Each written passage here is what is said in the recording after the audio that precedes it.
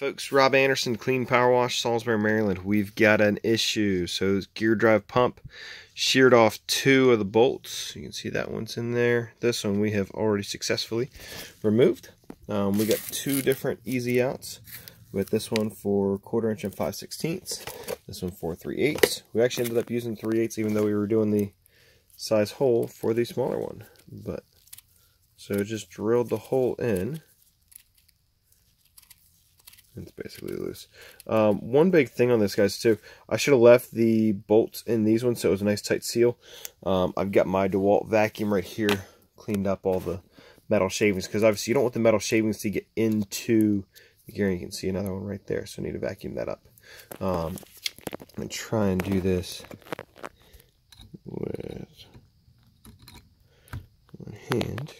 Let me just pause for a second, but drill a small little hole in there, and then we're going to put that in. If it's really tight in there, you may need to use a wrench once it's in, but I was just able to get that out with no force at all. So give me just a second. Alright, so we're going to turn the vacuum on, clean that area out. I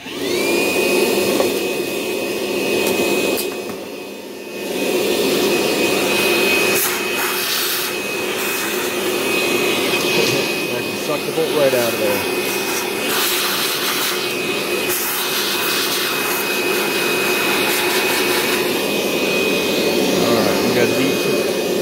The hole in there, I did not hit the center like I'd like to, but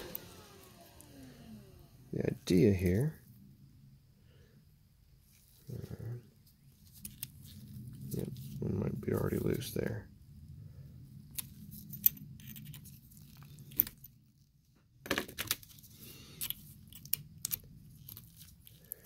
Yeah, so that one's definitely too small. Put this in here, and we'll get this out in just a moment.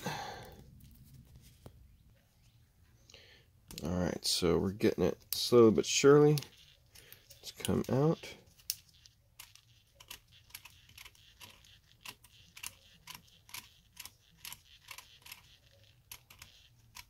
And the other one was much easier because I did hit that dead center.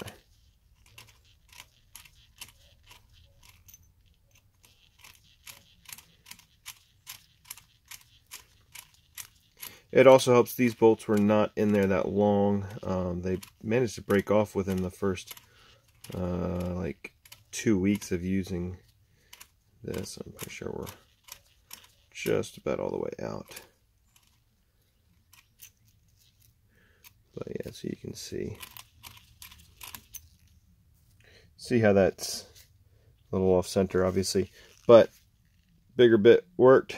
I would recommend to have multiple of these. We're going to keep these in these containers so they're a lot more difficult to lose than just a random small piece of metal. So hope that helps, guys. Have a great day.